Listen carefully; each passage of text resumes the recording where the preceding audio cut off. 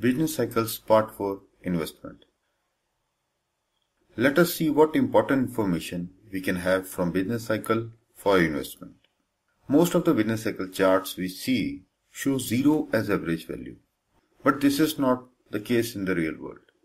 Let's analyze some cases here. Case 1. If the up cycle is more than down cycle, this means there is positive growth, and we can draw a graph which has positive average value. Case 2.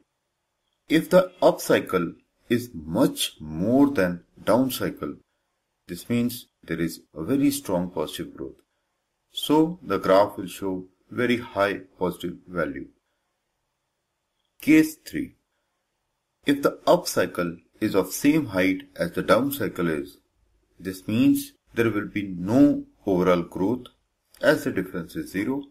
The graph will show 0 as average value on y-axis.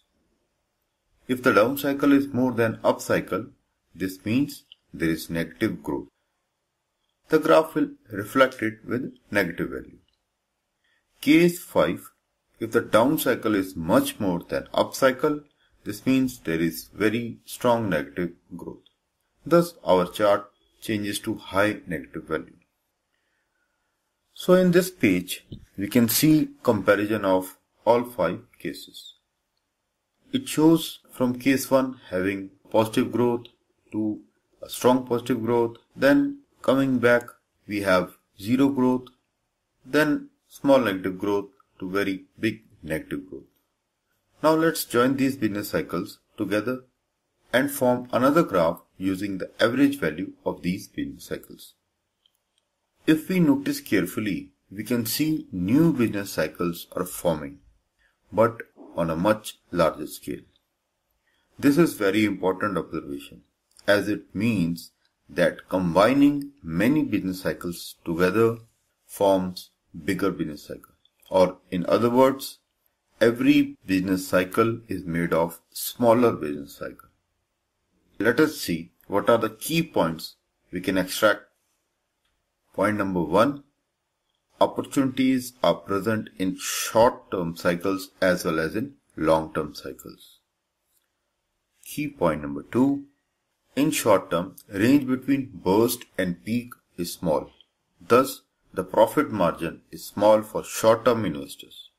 Since there are a lot of investors that can affect small cycles with their investment, so small cycles shows lot of change in directions while moving along its trend. This means it increases the risk for investors, and he has to be more active and accurate. Thus, in short term, technical analysis works better. Point number 3. Bigger business cycles are affected by big decisions, and it takes decades to form. Also, there are very few people who can make big decisions related to countries, economies and markets. So bigger cycles are less noisy and are more predictable. Thus, fundamental analysis works best here, and huge money can be made from it. Point number 4. Bigger cycles can bring big changes.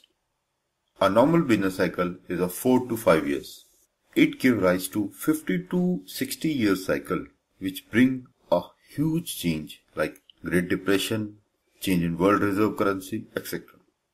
Similarly, bigger business cycle give rise to far bigger cycles, like a 60-year cycle can give rise to cycle of 500 to 600 years.